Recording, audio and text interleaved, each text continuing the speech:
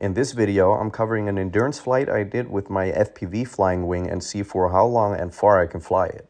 It has a 1.35 meter wingspan with an all-up weight of 1.6 kilogram, including the homemade 4S 9600 mAh lithium-ion battery.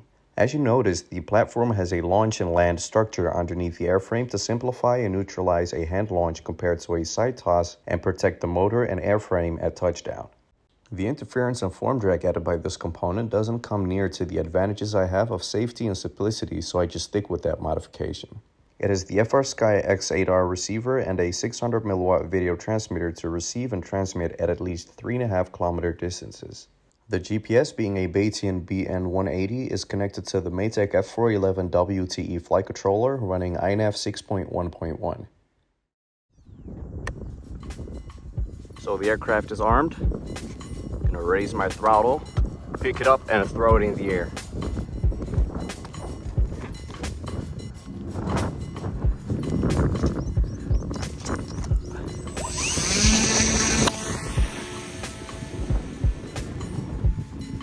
Effortless. Let's get in the car and enjoy the endurance flight. So after launch, I activated return to home to take the time to be comfortable in the car with a music box and snacks on the side. There were 7 to 14 km/h winds during the whole flight, which is about wind scale 2, and the weather condition would then be called moderate.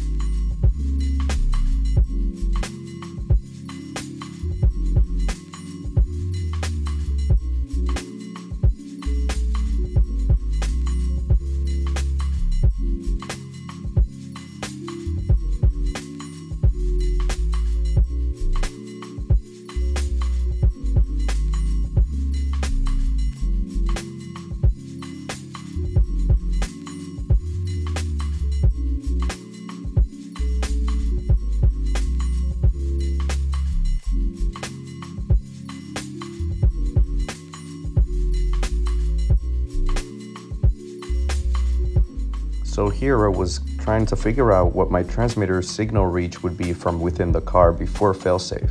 The ground station with the 5.8 GHz standard receiver was set up outside next to the car.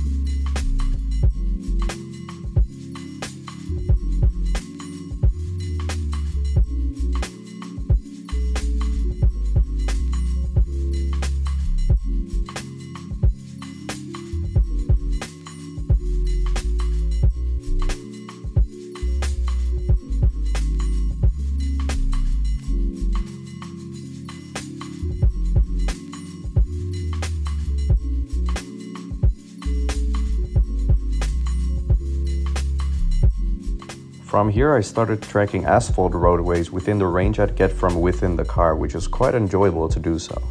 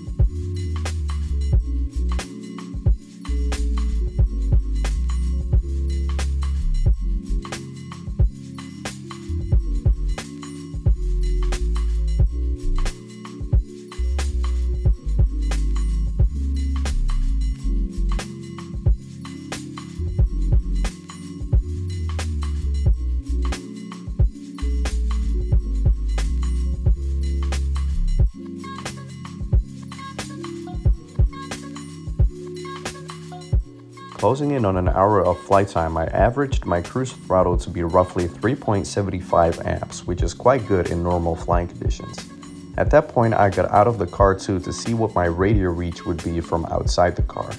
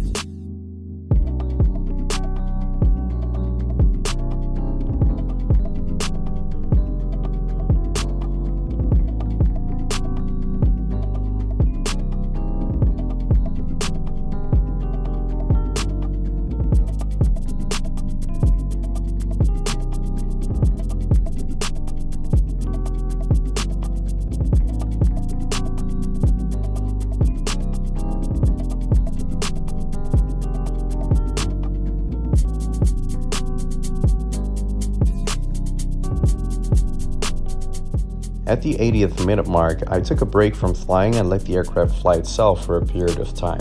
This is also because I knew the aircraft maintained throttle and altitude a lot better than me, which is in favor of the total flight efficiency numbers after flight.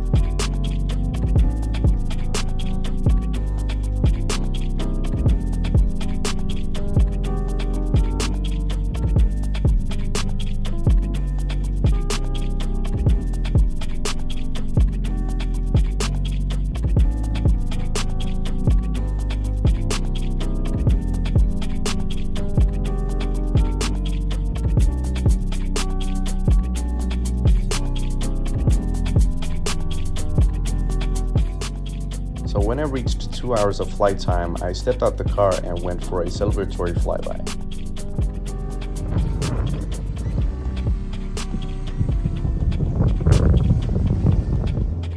And at about 2 hours and 9 minutes, I came in to land the aircraft to an abrupt stop by the duct tape to asphalt contact.